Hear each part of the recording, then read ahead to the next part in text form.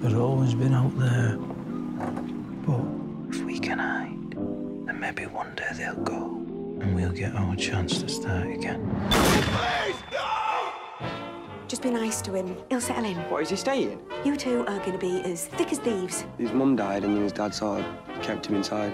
Maybe I could meet your friends sometime. You'd have to leave the house first, wouldn't you?